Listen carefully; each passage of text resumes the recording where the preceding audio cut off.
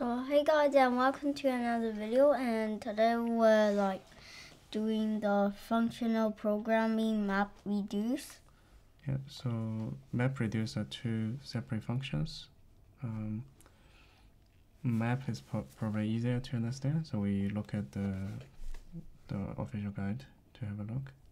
Okay.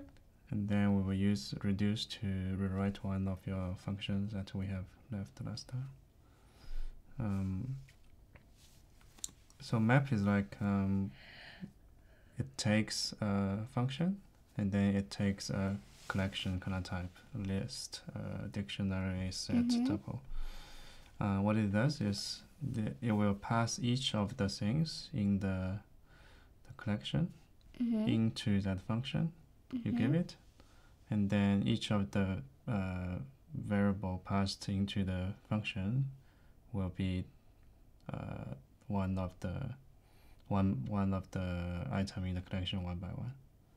So in this function, it will just return the length of each of the words. So apple is like 5 letters, banana is 6 letters, something like that. So just to have a try. So the map itself will return a list. So the list will be the same number of items of whatever you pass to it. Each of the items in the collection, pass that into the function and change it and make a new list out of that thing. So in this example, it's doing apple 5, banana 6, cherry 6, and then when you print out the result of this map function,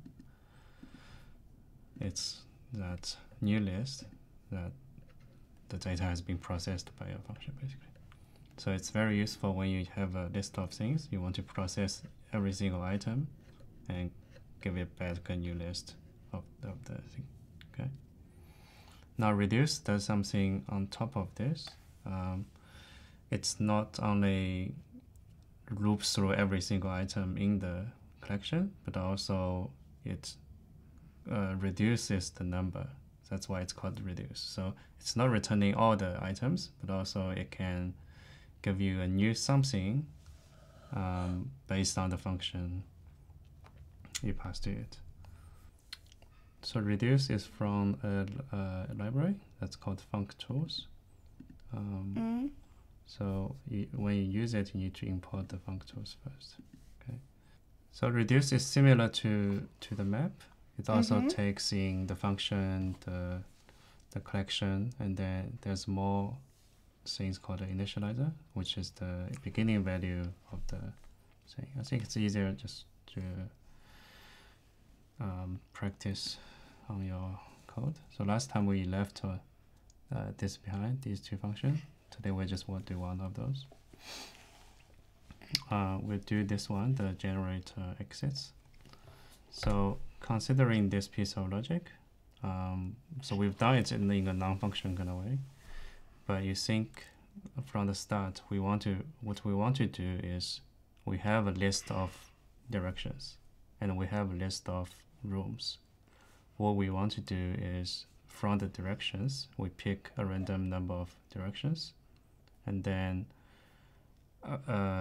use that directions to construct a new dictionary that the key is the direction and the value is one of the room index. So basically it's doing process on the direction list, right? It's like you loop through, you map and reduce on the direction list itself. So what we can do is use the reduce function to do this for us. So let's copy this logic first to the rule module, because that's part of the direction exits, right? So let's say get random exits. How about get out? Well, it's returning an exits. Okay. Right? So let's put this here, but we're probably not going to use it. So do we have to write the variable? So let's import random. import. Yeah, we want to use the.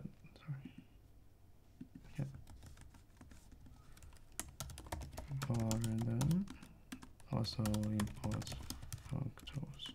So that's the two we want to use. But why is it like darker shade? Because we haven't used it. If it's not used Okay. yet, it will be darker. Just let you know it's not used, so you can remove it if you want to do some cleanup. Actually, we want to pick a random number of directions from the directions list. So instead of using this kind of number kind of way, there's another function in the random can help us. It's called the example. So what it does is, so the first parameter it takes is the list. So here is the directions, and it's pretty straightforward. And then the second is how many items we want to take from that directions. So here we can just use that random number, right? So randomly it picks a few directions from the directions. So we can give it the name, say Direct. Random directions. So next we need to loop through these directions and then make it a dictionary. So that way we have the exits, right? So here we will use the reduce function. So the first parameter is the function. So we haven't defined function here yet. So we can define a function here. So okay, say generate exit, maybe. Okay. So what it takes is it will pass get two parameters in. The first we call it ACC, which is accumulator. So that's the result in the end. It will be returned out to the outside by the direct reducer. And the second one is every single element in that list, which is our direction, random direction from the. So, and then what we want to generate is the accumulator. The key is the direction, and the value is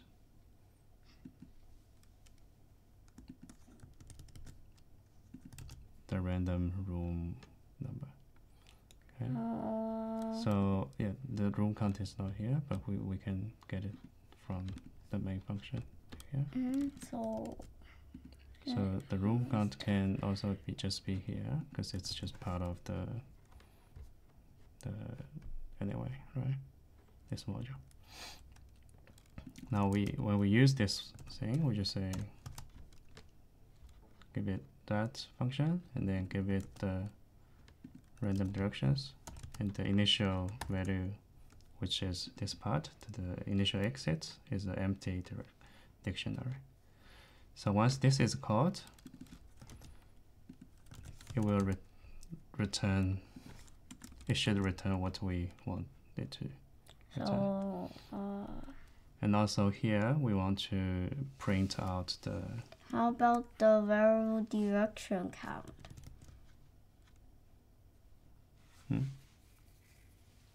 We don't. Those are just the old logic. We delete those later.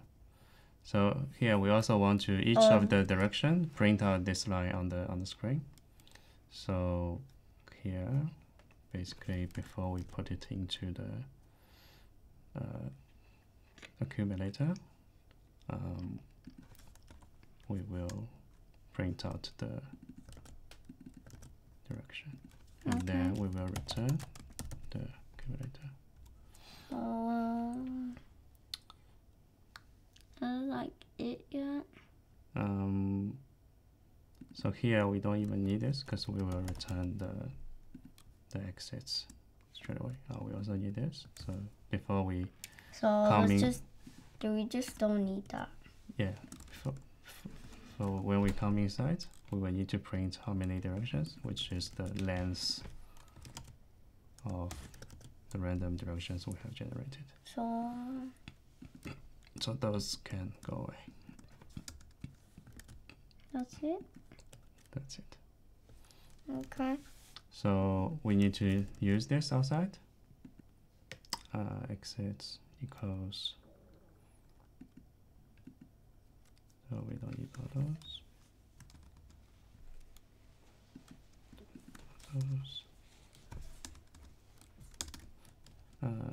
Room dot get random exits. Okay, let's have a try. See if it still works. Where's the?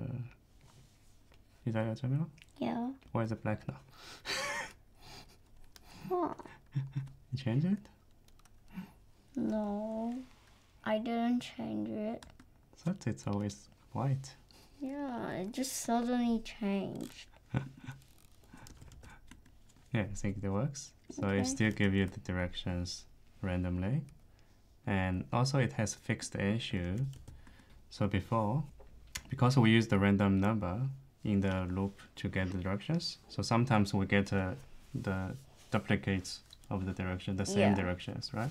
Okay. But now, because we use the random sample, it will only choose the number of directions once, so it's not going to be repeated. So that's it. Is this clear to you? Yeah. Can you explain how this works? Still a bit complex. Which part you don't get? I don't know. So let's review this. So at the beginning, we have random directions that's coming from the random sample, right? So what random sample does is to get only one direction. and x directions from the number here you passed, it will be the number that it returns, how many items in these directions. So that's we already get several random directions. For example, it might just get left, forward, backwards. That's all three, right? If the random number here generated is 3, and then we print out that length, how many directions we have generated, say how many exits you have to go. So that's here. There are 4 exits, right? 1, 2, 3, 4. That's what we wanted. And afterwards, we have this reducing. So what it takes is a function, and then a list, and the initial value. So the initial value, because we want to generate the exits, initial value is the empty dictionary. It gets the initial empty dictionary, so it passes the dictionary to this function as the first parameter. So the ACC at the beginning, it will be empty dictionary, right? And this direction will be the first item of this random directions list. So inside the function, when it runs, it will run every single time for each of the items in this random directions. So the first time it comes, it prints out the first direction in this random directions. And then, because the ACC currently is empty dictionary, so it sets the first dictionary as the key, the random room number as the value for that first item, and it returns the ACC. Okay, and then it comes into the next loop. Next loop is on the second item in this random directions. Let's assume it's like forward, for example. The first one is backwards, for example. So currently in the ACC, it's backwards room number X, for example. So the second icon comes in, the ACC you return from the last loop, which is the backwards number X, will come into the second call, that is the ACC. So currently the ACC in the second loop, it's no longer empty dictionary. It's the one that you have set in the first loop. Now we do the second loop. The second loop will set the ACC one more value, which is the second direction for example, forwards, and then another room number y. Yeah, so it can return the ACC again. The ACC returned here will be passed into this function again as the third step of the loop. So the ACC now contains two items. One is the backwards, one forwards, and then the third item, for example, is you can't capitalize this, blah, blah, blah. Then that's the third item. It will set the direction to, and then give it to the random room number. So after all the loop is done, this final ACC will be returned to out the side. That contains a dictionary of random directions to random room exits, where we pass this to outside, becomes our exits here to be used later to choose. Yeah, is that clearer? So the reduce is taking a function that's gonna apply to each of your item in your collection, and then generates a output that's based on your logic in this function with the input of each of the item in this collection. Okay, hope that's clearer. And next time you use it, we hope you can know. This is a very important part in the functional programming, map and reduce. Subscribe and remember to smash that bell button and find this content useful. Okay, so that's enough for today, I guess. Okay. In the next 2 episodes, we'll continue with those useful techniques in functional programming. And the first gaming videos has come out. Yeah. Yeah, it's pretty good. So you can go check out that channel. Thank you, bye.